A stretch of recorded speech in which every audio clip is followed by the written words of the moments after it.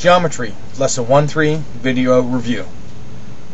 Today we're going to take a look at two problems. The first of which is finding the maximum area for a given perimeter of a rectangle. We start with the perimeter of 42. We write down the perimeter formula. P is equal to 2L plus 2W, which we know is equal to 42.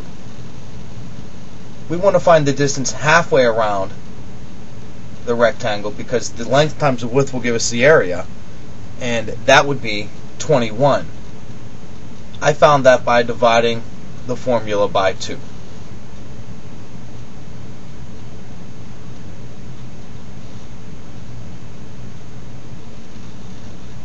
Now we set up a table using lengths and widths to find the area. The length and the width must add up to 21. The first pair I try is 20 and 1. When I multiply them together, we get 20.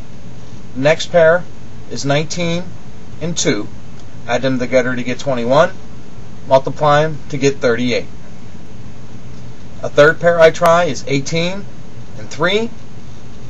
Multiply them together to get 54. I try 17 and 4. Get 68. And since we've done several of these in class and outside of class, we should realize now the closer we get to a square, the greater the area gets. The pair closest together is 11 and 10, giving us an area of 11 and 10. So the length is 10. The width is 11. And that gives us an area of 110. Make sure we put our units, distance being measured in meters and area in meters squared, or square units. The max area of a rectangle is a square, or the closest measurements that will give you a square. Now we move into finding the area of an irregular shaped object, also the perimeter. First I break it down into three separate areas: rectangle 1, rectangle 2, and rectangle 3, and I'm going to find the area of rectangle 1.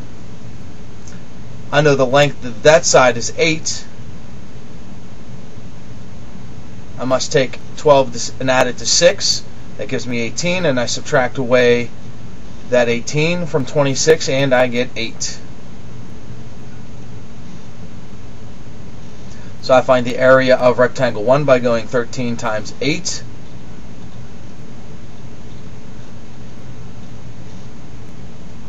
Which gives an area of 104.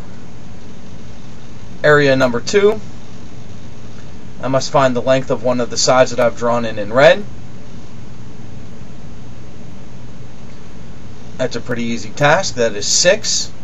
I get the 6 by taking 13 and subtracting away from 7, or subtracting away 7. That 13, the whole side, minus that length, part of the side, 7, to get 6, the other parts.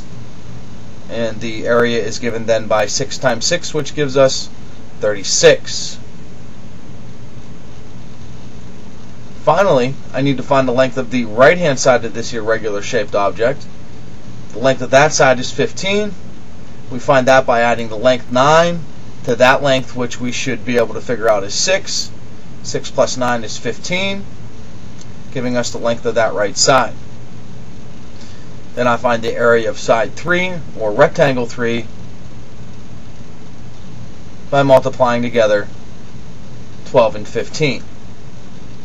That yields an area of 180.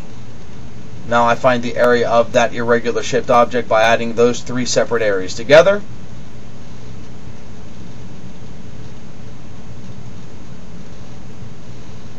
Giving a total area of 320, or the area tot, area subtot, or area subtotal of 320. Now we need to find the perimeter. Perimeter of an irregular shaped object is found by just adding the lengths of all the sides up.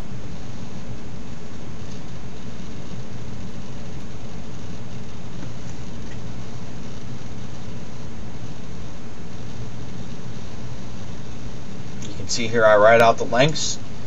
Even though this is a process you can do on a calculator, You should get in the habit of writing down what you do on the calculator so that anybody looking at your work understands what you did to achieve the answers you did. So we need to add 13 and 8 and 6 and 9 and 12 and 15 and 26 together. When we add all those numbers together, we find the perimeter is 96. So there is a review of the problems from lesson 1-3.